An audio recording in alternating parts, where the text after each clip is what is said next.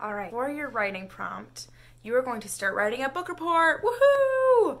All right, so we're going to actually head back to chapter 1 of Princess Pulverizer, and we're going to kind of review what happened then.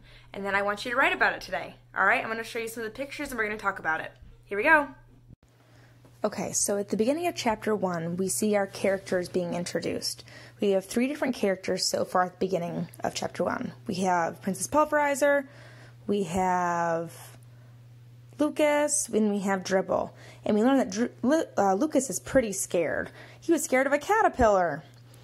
And then we saw that Dribble, remember Dribble, he sneezed, he went, achoo, and blew Lucas away a little bit.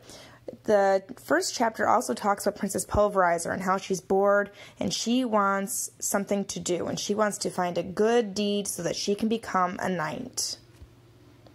All right, for your writing today, I want you to write about them. Dribble, Princess Pulverizer, and Lucas. Write about them. Tell me about them. Princess Pulverizer, Lucas, and Dribble. Hey, great job with your writing. You're doing so good.